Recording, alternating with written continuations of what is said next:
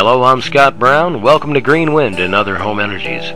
We're looking at a drawing that came from Carlos Arguello in PDF form. I switched it to bitmap and put it in the Windows Movie Maker.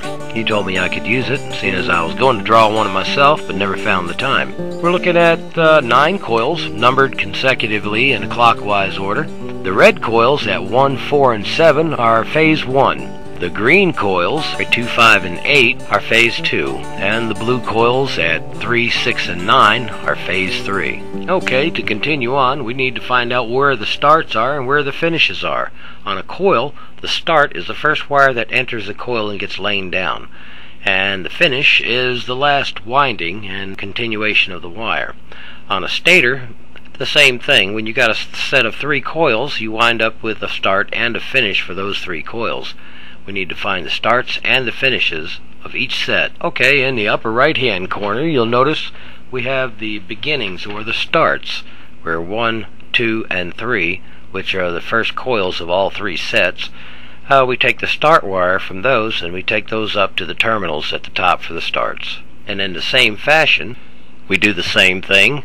In the upper left hand corner, we're taking the last winding of each of those 3 coils for those 3 sets and taking them up to the finished terminals.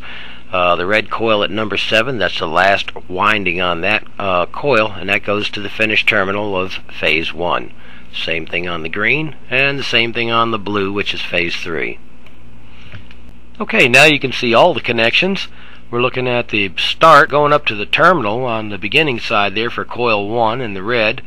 The last winding of that coil in position 1 goes to the start winding of coil number 4. The last winding of coil 4 goes to the start of the coil in position number 7. And of course the last winding of that coil in number 7, which is the 3rd coil of phase 3, goes up to the terminal block for the ending, or the finish. And the same thing happens with the green and the blue. The blue kind of has just the words running across on the inside, but all the connections are there, and you can see how they're all wound in series from start to finish, start to finish, start to finish, all the way on the finished block. All 3 phases are set up the same. For wiring this into star, you need to connect all the 3 starts, or the beginnings, on those terminals. You short those out or run a wire all the way across those, and your power output comes out on the 3 terminals at the endings or finishes.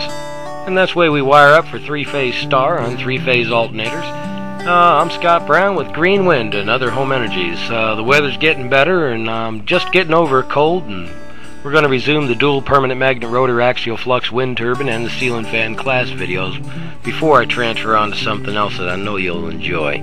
I'm Scott Brown, Green Wind and Other Home Energies. Many good things to you and yours.